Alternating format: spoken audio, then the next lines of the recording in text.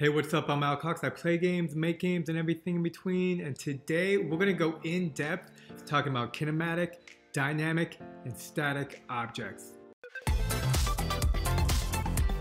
If you make and play mobile games, be sure to like and subscribe as I'm putting out content daily. One of the things I love about learning to make a game is just understanding how things work.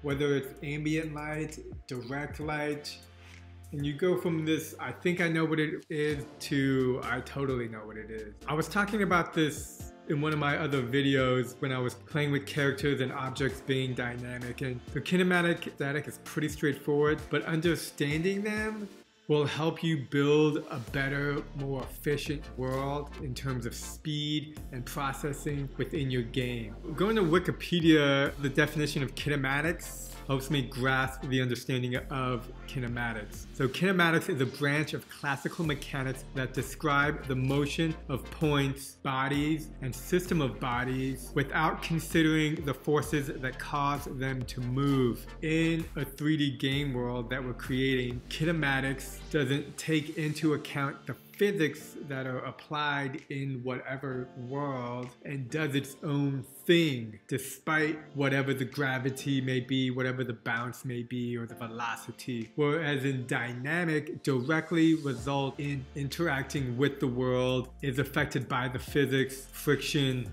bounce, and overall just takes up more processing power. I wanted to open up a Buildbox template, Twisty Road, and I thought we would just play with this a little bit more to help visualize the difference.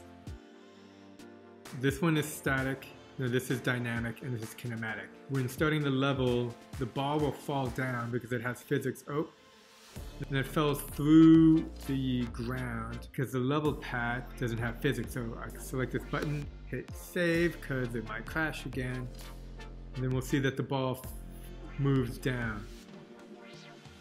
See, the difference between the kinematic and static both have physics. However, it's getting kind of dizzy. Kinematic object, you can move around and the collision shape will move with it. So let's go in here and have a wake up spawner to the right. Here we have the kinematic object with a wake up spawner set to the distance of 100 to move at the speed of 5. The dynamic ball will interact with both of these objects. However, the kinematic object has a collision editor that moves with it, whereas if a static object moves, the collision editor does not move with it. And let me show that in effect. Wake up spawner, -5, 0, and I'm actually going to slow the speed of the character down a little bit. So now the static object will move to the left, the kinematic object will move to the right, the dynamic ball will be able to interact with the kinematic object, but not the moving static object.